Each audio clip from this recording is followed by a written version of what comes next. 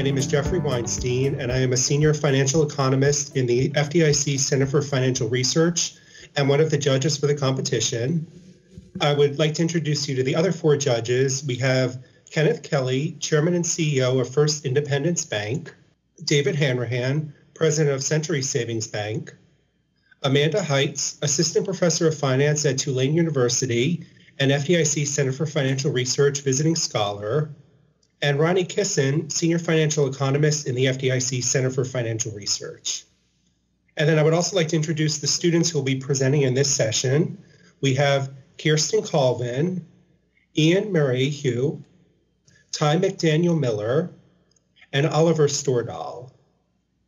And so without further ado, please go ahead and share your screen and start your presentation. Thanks. The banking industry has undergone an extraordinary amount of consolidation since the 1990s. The number of commercial banks has decreased from over 11,000 in 1992 to around 4,000 in 2020. This has resulted in benefits for both consumers and businesses due to cost decreases and improvements in services. In light of these benefits, our concern about small community banks may seem unusual. However, we will argue that this is an area of concern, and the FDIC, legislators, and other regulatory agencies should focus on ensuring their continued viability. In particular, we will argue that these banks perform well and provide essential services to rural and low-income communities.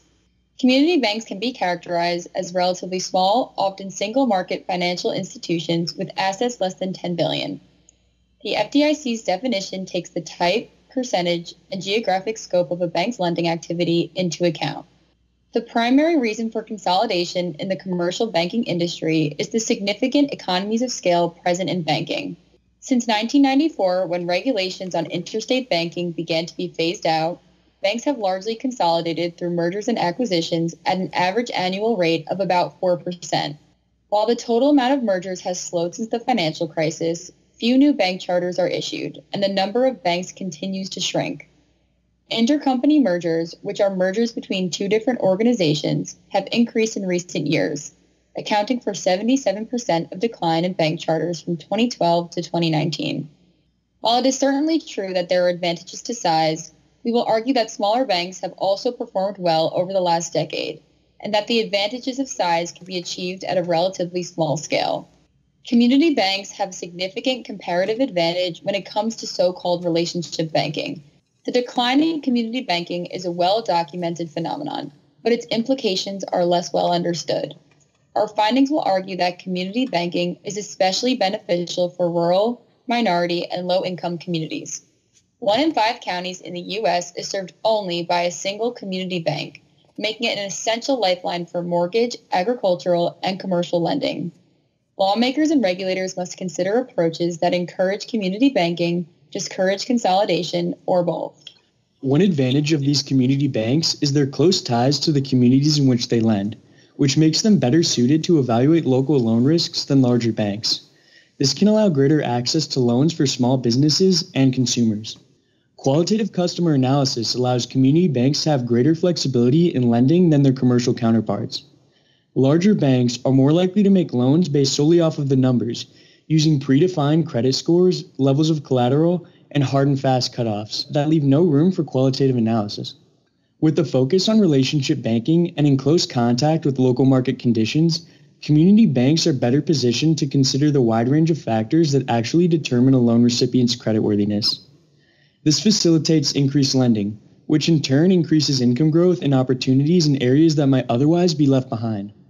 These banks also help to support small businesses. Despite holding only 15% of total industry loans in 2019, community banks held 36% of all small business loans. A number of these studies by the Fed and other institutions have found that when a community bank is acquired by a large institution, small business lending by that bank undergoes a considerable decrease. Additionally, small business report greater satisfaction with smaller banks. Most recently, we note that they have also taken a very important role in originating loans for the Paycheck Protection Program. In the first round, community banks made 31% of PPP loans, relative to their 15% share of total loans, a disproportionately high contribution. Community banks are also the primary agricultural lenders, holding 70% of all agricultural loans in the United States. they are essential to rural America. The Department of Agriculture classifies a quarter of rural counties as agriculture dependent. These banks may also serve small depositors better. Local retail deposits are more important to most community banks than larger banks. Community banks hold a significant share of market deposits under $100,000. As these relatively small depositors account for a larger share of their business, these banks can devote more time to and better serve less wealthy depositors. In addition, they generally charge lower fees for their services. Rural and low-income communities have challenges that other areas may not face. First, internet access is still limited in many parts of the country. Second, rural areas tend to have lower incomes and levels of education, as well as populations that are relatively older.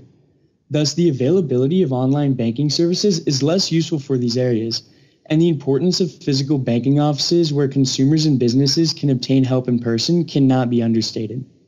The same is also true for low-income and minority communities in less rural areas, where language barriers may be an additional problem. For these reasons, we argue that community banks have real effects on the areas that they serve, even though they are often unquantifiable or difficult to measure. However, there are also many measurable parts of bank performance, as Oliver will now discuss. Our sample period stretched from the first quarter of 2012 to the fourth quarter of 2019. Many existing studies used earlier periods and thus are less timely, and excluding the financial crisis and the pandemic period, dropped outlier values that would skew results. Ty argued that community banks are better able to evaluate creditworthiness, and net charge-off rates back this up. The net charge-off rate for these banks is less than half that of commercial banks. Small banks must be more careful in choosing loan recipients and more intentional about working with borrowers, in part because the consequences of a given loan loss are greater for a smaller bank. We also found that community banks hold a higher percentage of deposits relative to total assets, as well as a higher percentage of long-term total assets, indicating that a larger percentage of their business is derived from traditional loan activity, such as long-term mortgage or agricultural lending. During our sample period, the return on assets of non-community banks is 12 basis points higher, although considerably more variable. The difference in means is not statistically significant, but the difference in variances is highly significant. During most of our sample period, the ROA of community banks exhibited a clear upward trend. We then considered return on equity. The average ROE of non-community banks was higher, but not significantly so. The variability was both higher and significant. We also found that the quarterly average yield on earning assets, as well as the net interest margin, were actually higher for community banks as well. Based on these measures, we conclude that while non-community banks may earn a slightly higher average return, the variability of these returns is significantly greater. Community banks are not, in general, failing institutions that require assistance to survive, but there are differences in performance between community banks. Thus, the best performing community banks may be targets for merger and acquisition, further consolidating the industry, while the worst performing, which are likely also to be located in rural and low-income areas, are less likely to survive in the long run. Finally, we consider costs. Community banks do have a higher efficiency ratio, non-interest expense divided by revenue, than others, and higher scores imply less efficiency.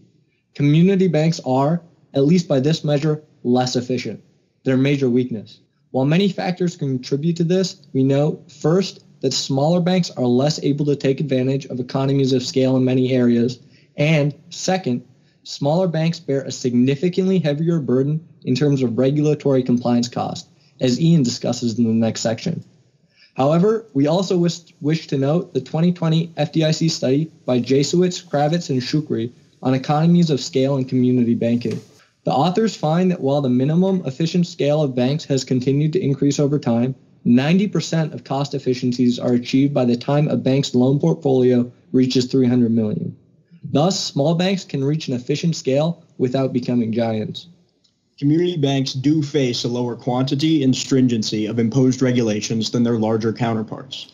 Larger banks are, by virtue of the volume and diversity of their revenue-generating activities, able to accommodate these fixed costs with greater ease than small, local lending-oriented community banks. Larger banks are typically involved in other lines of business, like investment banking and wealth management, which have lower efficiency ratios due to a lighter regulatory burden. Uniform statements about compliance costs are difficult to make for the banking industry as a whole, and this is no less true when considering only community banks. One community bank might have 30 branches and assets approaching $1 billion, while another might have 5 branches and assets below $50 million. Regulatory compliance costs, both implicit and explicit, are going to be worlds apart for these two banks, even though they belong to the same nominal category of the banking sector. Making uniform statements about compliance costs is further complicated by the fact that, when drafting and implementing legislation, regulators do not use the term community bank. This omission is consistent with the variation we find among the banks that fall in this category. There are nigh innumerable rules and regulations, many of which have sliding thresholds at which they take effect. It is, therefore, difficult to say that X rule or Y regulation applies or does not apply to community banks. A 2013 case study conducted by the Consumer Finance Protection Bureau examined the regulatory burden in terms of explicit compliance costs at 7 banks of various sizes. The CFPB found that 2 banks included in the study, both of which had below $1 billion in assets, faced compliance costs of 3.9% and 5.6% of retail deposit operating expenses, respectively. To put these numbers in perspective, this is more than double the percentage paid by banks with assets over $1 billion. Percentage-wise, smaller banks face much higher compliance costs. The overarching goal of post-financial crisis banking regulation was the shoring up of the financial system in order to prevent a repeat scenario. The Dodd-Frank Act is the most comprehensive piece of banking legislation to date. At 848 single-spaced pages, it is longer than all of its predecessors combined. If small banks, which had little to do with the financial crisis, are placed under a heavier burden by these regulations than the large, systemically important institutions they are meant to target, then the regulations need to be reconsidered. While clearly we are concerned about banks that are too big to fail, we must also be aware that regulation can make some banks too small to succeed. Our findings call for action. Although not all these ideas can be implemented by the FDIC, we propose the following measures as steps towards remedying this problem. First, improve the distribution of the regulatory burden. The current regulatory system acts as a regressive tax. The more assets a bank has, and thus the more impact it might have in a financial crisis, the lower its regulatory burden is relative to its overall size of operations. Second, waive or reduce fees paid by community banks to regulatory agencies. These agencies receive the vast majority of their income from the largest banks. Thus, reducing fees for community banks would help lessen the regulatory burden without significantly affecting agency funding. Third, the FDIC, which must approve bank mergers, might consider objecting to any mergers that significantly reduce community banking, particularly in rural areas. Fourth, help to level the playing field for rural community banks.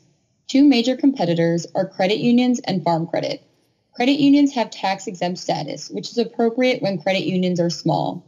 However, the largest credit unions now approach or exceed $100 billion in assets and should therefore be treated like any other 12-figure financial institution. Likewise, the farm credit system, which is able to borrow at very low rates in part due to government sponsorship, has an unfair advantage, especially since the system has been criticized for giving nearly half of its loans to a relatively small number of large agribusiness borrowers. Fifth, create tax credits for community banks that lend to low-income and minority individuals, businesses, and farmers. Tax credits could also be offered to encourage community banks to develop financial literacy programs, which are greatly needed. And finally, provide programs and partnerships with fintech firms to facilitate the adoption of new financial technologies by community banks. The FDIC's 2020 community banking study found that adoption of new fintech led to higher bank assets. There was also a large difference in asset growth between low and high adopting banks. These programs we are proposing should be focused specifically on smaller community banks, as bank size and resources influence the adoption of financial technologies. Communities, both rural and low-income urban, have a demonstrated need for banking access that is consistent with and responsive to their needs. Community banks are uniquely positioned to provide additional benefits to these areas, including the promotion of financial literacy and the provision of loans to disadvantaged groups. We reiterate the viability, the demonstrated profitability, and the undeniable importance of community banks at the current time. The FDIC's mission is to maintain stability and confidence in the financial system. We believe that mission is served in part by continued support of community banking. Thank you. Great, thank you very much. Let's go ahead and start the Q&A session. I'm sorry. Very good job. This is Kenneth Kelly from First Independence based in Detroit. I will tell you, very thorough in what you put together. The question I have for you is, as you think about community banks and the proposals that you just stated, how do we get the support to ensure that those proposals become effectuated? So as things stand right now, the FDIC and the OCC get most of their operating revenue from the fees imposed on the larger banks. I believe it's the largest 4 banks they get most of their money from. So we would propose perhaps increasing to a nominal degree the fees imposed on these larger banks and eliminating, if not decreasing significantly, the fees imposed on the smaller banks. Yeah, we think that this would be able, especially that proposal would gain support because for banks under $1 billion, that only represents about 2% of the agency's total income.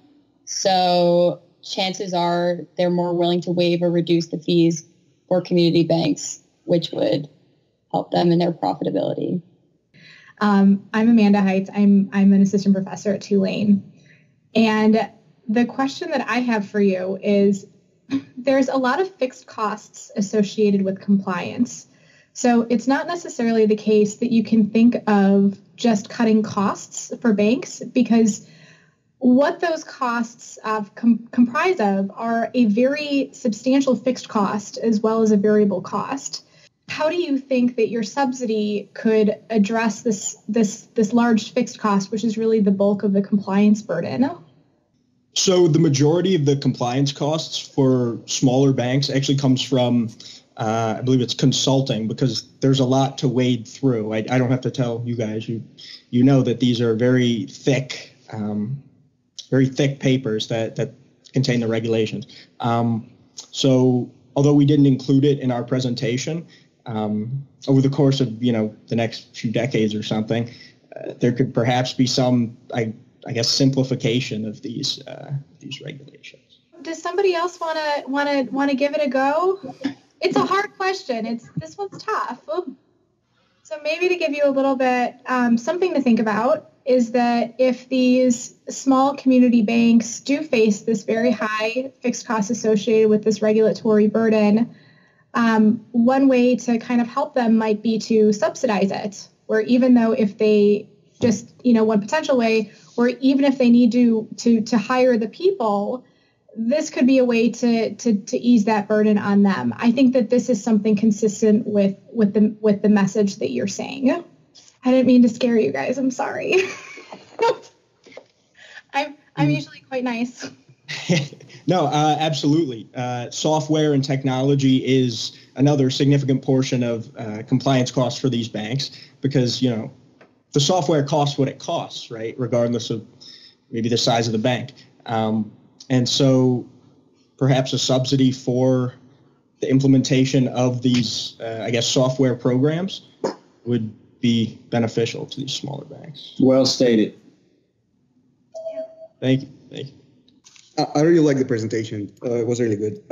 Just on your proposals, so you call for leveling the playing field and removing the implicit and explicit subsidies that, say, credit unions get, right? To remove kind of the thumb from the scale and help the community banks. But then you talk about creating tax credits for community banks, right? So you're removing one piece of regulation that tilts the playing field toward away from the community banks, and then you're trying to create the same regulation, a similar regulation that would help the community banks. Are you worried about potential distortions that this would introduce to the picture? Right. My feeling is that maybe these two proposals kind of negate each other to some extent. So yeah. I want you guys to expand on this a little bit. I think overall we want to level the playing field between the two or the three. So it would kind of be an either or situation. So if you weren't going to take away those subsidies from farm credit and credit unions, then you need to help boost up community banks with creating tax credits for them. Yes, these proposals that we had, we recognize that, of course, not all of them can be implemented. Altogether, they may not work. They may not have synergy, as you were pointing out, but alone, we could pick one or the other. My worry is more that, the second proposal is a bit counterproductive given your analysis, right? So your analysis said that, well, we created an unlevel playing field, which harms the community banks. So let's remove that distortion by removing the subsidy that we give their competitors. And instead of just removing the subsidy and stopping there, you then call to create an additional subsidy, additional tax support for community banks, which is kind of the support that you just removed from their competitors. That's the part where I wanted to get a bit more clarification on whether you see that there's some conflict there in how you view the regulation. So full disclosure, I don't know a whole lot about how credit unions are regulated. However, we're mostly looking at how the regulations imposed on community banks compare to those imposed on maybe the larger banks. And community banks, the smaller community banks under 500 million, face compliance costs almost like double that of larger banks. And so I guess our proposal is that, okay, we want these regulations because we want the consumer to be safe. But we also want these banks to be able to, fulfill their duty as, financial intermediaries. And if a significant portion of their, of depositors' funds are being siphoned off into these regulatory compliance costs, then, that's good. We want the banks to be safe. We want the consumers to feel safe putting their money in the banks. But it may make sense to offset some of that with these tax credits. Do you feel there would be enough to remove the subsidies that the competitors get to prop up the community banking system? Without adding additional support to the community banks that you just removed from their competitors? Yes, I think that absolutely would be enough. We found that in our studies, community banks can and do compete with commercial banks. Many of them are successful. Community banks aren't failing institutions. So if the playing field was level, I think we would see a lot of growth. Thanks. Also, we left our presentation open-ended enough where we didn't suggest the size of subsidies, so we believe that they can be toggled as we introduce them to make sure that we don't over-level the field, for lack of a better term. Gotcha. Thanks. Great. So these are all, very tough questions, right? How do you have regulation without it being burdensome, right?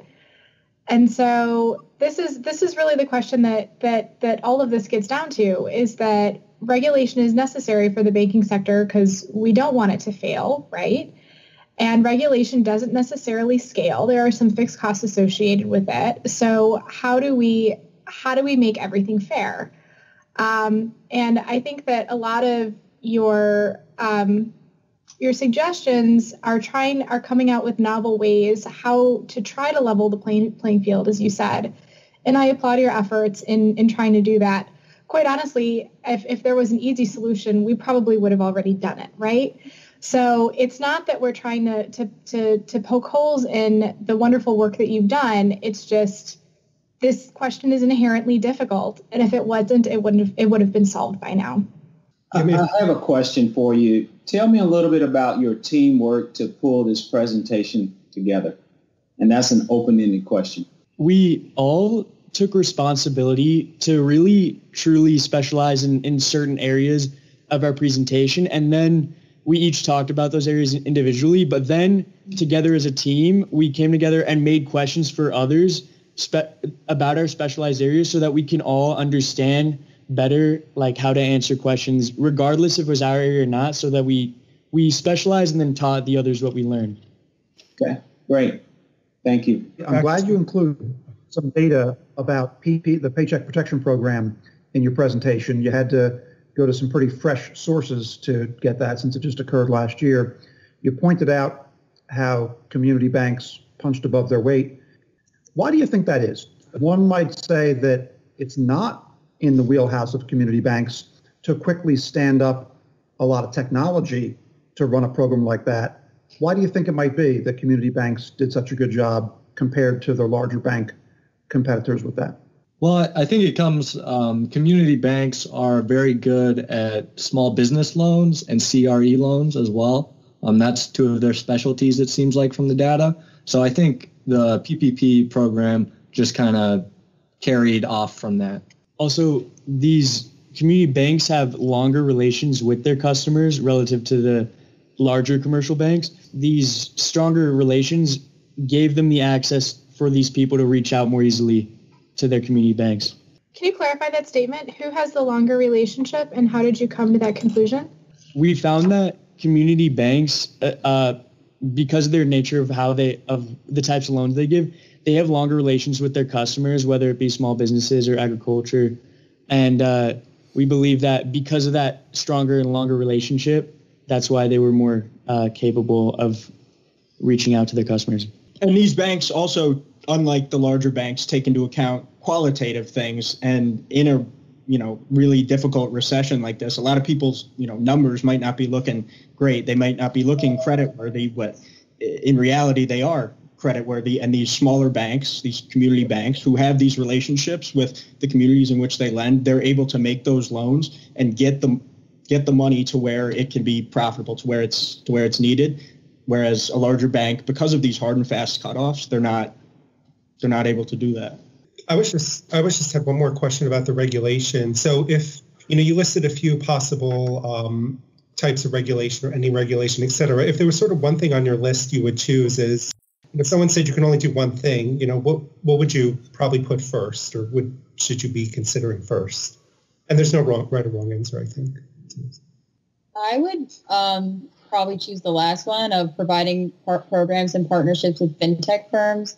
Especially with COVID-19, people might be shifting to online banking and not want to be face-to-face. So the subsidies from the FDIC or whoever would be very helpful for community banks. Okay, that is time. Thank you very much to our student team for this fine presentation, and to our judges for the Q&A. If the judges have any final thoughts they want to offer, I'll turn it over to them. Thanks, guys. You've done an excellent job. Thank you. Thank you all. This was a privilege.